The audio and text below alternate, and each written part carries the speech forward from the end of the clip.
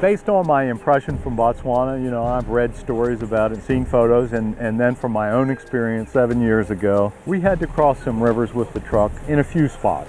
But we never walked through any water at all except when we went to recover a lechwe that I had shot. There was nothing like this, these flood stages that we're going through here, the way the water comes up in the floodplains. We've had to wade through up to our knees or even above our knees a couple of times. I started to lose the clutch there, and then I thought, oh, John, what'd you think of that? The exhaust smoke, or the smoke from the heat and the splash, it was a real spectacle to watch that. It's really a testament to the kind of trucks that they run here. The quest today is for Cape buffalo, and to find these huge wild cattle, perhaps the most dangerous of the African Big Five, the hunters need to get on dry ground and search for fresh tracks. A hunter with nearly 40 years of professional experience tracking buffalo is Rand Safari's Cecil Riggs. Basically, buffalo hunting, you will see a herd, you try and stalk the herd, stay out of sight, and get in as close as possible. You've got to get as close as you can so the person that's actually doing the shooting is going to put the shot in a good spot. That's a nice buffalo. Yeah, he's bloody wide. Got a good drop. I haven't had a good look at these bosses yet. But a lot of times you have to keep looping the wind because they're going downwind. Stay out of sight, keep the party that's tracking down to a minimum. There's a bull there. Beautiful. See him? Beautiful. They've seen us. The wind's changed again. Yeah, it's changed. Let's go back around. When you get around this wind. We go back to the boat? Yeah. So here we are this morning, our first encounter with the 4 bulls. That didn't work out, but Cecil said, you know, let's get back in the boat, let's move on, we'll find some more. This wind is pretty tricky. And as we moved in, they got our wind and moved out.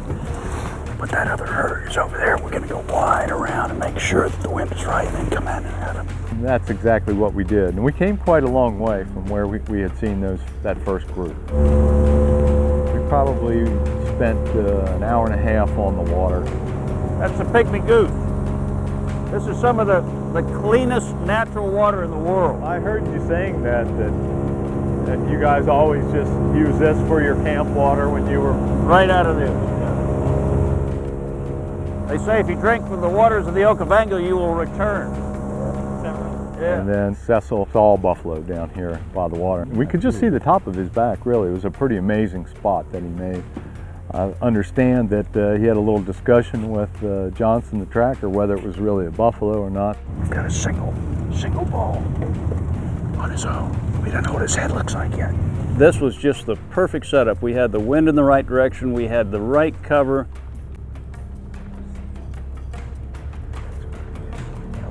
We moved into within probably 50 yards of his position as he fed on the grass above the surface. We started our stalk and we went inland into the cover. It was pretty heavy cover. We kept going just very cautiously and slowly until we cut his track. And we were real quiet, real painstaking to not make any noise. We knew he would be close. In the open. We went in a direction where we expected him to emerge from the heavy cover, and we sat up there and waited for him for, I don't know, 15 minutes, 20 minutes maybe. Don't move.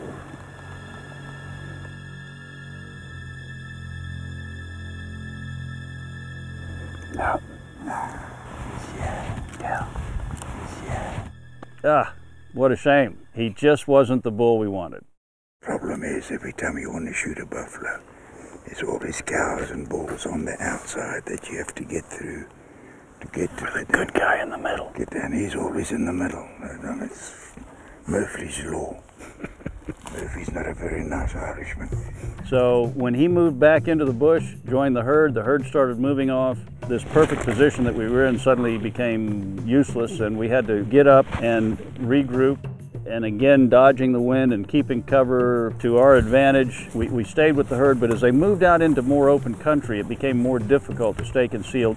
So we had to give that one up. And go way around to there, so we then walk into that's quite a big long island that there. Yeah.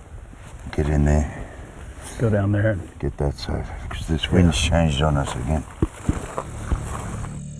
Hunting Cape buffalo can mean hours of following a herd, or perhaps just a single set of hoof prints. The sun can travel from one rim of the sky to the other, and the only sign that the buffalo have been there or lie ahead are the old beds they've left behind. The size and location of such beds can remind a hunter of how little cover it takes to hide a nearly 1-ton horned animal. There are times and places in which it is almost preferable not to catch a buffalo. At one point, one of the animals at the back of the herd spotted us. And boy, once one spots you, everybody's got to be absolutely still. And of course, on top of that, if the wind swirls and they happen to get a whiff, well, then the game's over. Do you see that bull? This wind is f***ing us around completely. Eventually, this herd broke and ran, and the next bit of water that they crossed was too deep for us. So that pretty much wound it up for that particular herd. It was a shame because we were hoping to, get up to within a, reasonable distance of one of these bulls that we had spotted. But that's also buffalo hunting. Cecil, I think probably as late as it is now, we still got a bit of a boat ride. Yeah. That was buffalo hunting as exciting as it gets without actually pulling the trigger. That's for sure.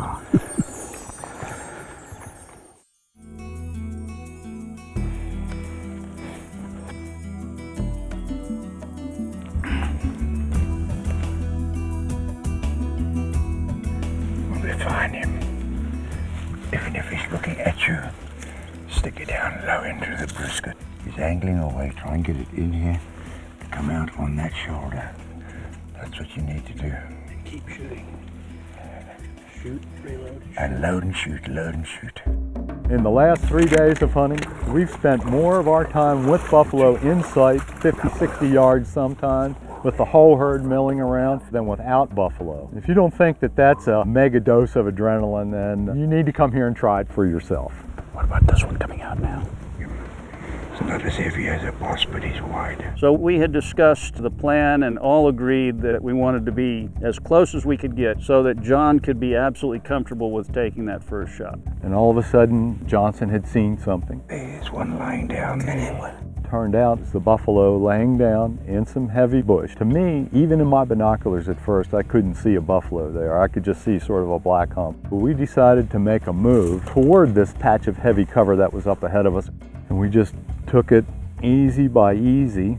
All of a sudden, Johnson stops, and I mean, it's obvious that he's seen the buffalo. And of course, immediately we set up, he got the sticks out, and I got my rifle up on there. At over 3/4 of a ton, a Cape buffalo is a big target, but never an easy one. It takes the proper angle and a .375 bullet or larger to penetrate the vital heart-lung area of a bull's body and to bring it down. The brain shot can only be taken face on, and only at the last second, when a charging buffalo drops its head to strike with its boss or horn tips. Can you see him?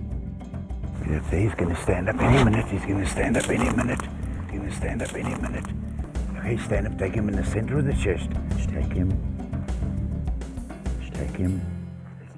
Go, well done. Reload. Yeah, reload. Move forward. He's running back into the brush. Okay, we'll hold it. He's run back in that dead brush. We'll go and pull his tracks there. I was fairly confident, fairly comfortable that I had made a good shot, but you never know. Watch. He's run into that stuff. John, how'd that shot feel? Yeah, I think it was good. Yeah. And with buffalo, until you walk up to him and he's down and you're ascertained that he's dead, you can never be comfortable at all. And when you've got one that you know you've hit and he's gone, then it's high drama time right there. Tracker's going to fetch the boat. We bring it around, we're going to cross and see if we can pick up his tracks on the other side and see if we can track him up. And we might get another shot at him if we're lucky, or get a shot at him if we're lucky, and we'll see what happens when we wait until the boat gets here. This would be over our head, wouldn't it? Yeah, this is the river right here we want to cross. And the boat will come around now and we'll go across and have a look at him again. I'm sure we'll catch up to him again. After we waited a little bit, then we started to follow up, and I'll tell you, when you do that, you're real excited then. I put another round in the chamber. We're shooting solids. You want as much penetration and want as much tissue damage and shock as possible that you can put into that animal. See blood here. Oh yeah. Blood on that palm leaf there. Yep. Buffalo is a very determined animal and he's not easy to put down, which is why he's dangerous. You don't stop a buffalo or turn a buffalo. You have to kill him. He gets that last message from his brain to his body, you know, go and kill, and that's what happens. You got to break him, you got to kill him. Easy does it, easy does it. As tight as your nerves might be when you're following him unwounded, when he's wounded or potentially wounded, you're really on edge. I mean, because you never know what a buffalo is going to do. If he's got any life in him at all, he presents a very real potential threat, real danger. You see him there? Yes. He's down. It's just, if he moves, you shoot him. Cecil pulled me up right beside him. We advanced shoulder to shoulder with our guns ready. Cecil had me put another shot into him just to be sure. Put another one into his hump there. Right in between, just over the top of the horns there, and hit the horns. Okay, let's go forward. Well done. Well done. Thank you. Come round, let's have a look. He's done. He's done. There you go. Wow. You. big, isn't There you go. Big old buffalo you got there. Ooh, boy, look at there. Yeah, he's done. He's not going anywhere. Thank you. Well done, John. Well done again. Excellent, excellent. Yeah. Oh man, look at this. Cecil, look at it. It looks like he's been fighting and he's knocked. Yeah, he knocked his whole boss off on that Yeah. side. Wow. Yeah. Never seen The whole anything thing like swells that. come off. This guy is a warrior, eh? When that It's like getting hit by a sod car. is all. John, just try to lift his head up, just to give you an idea how heavy it is.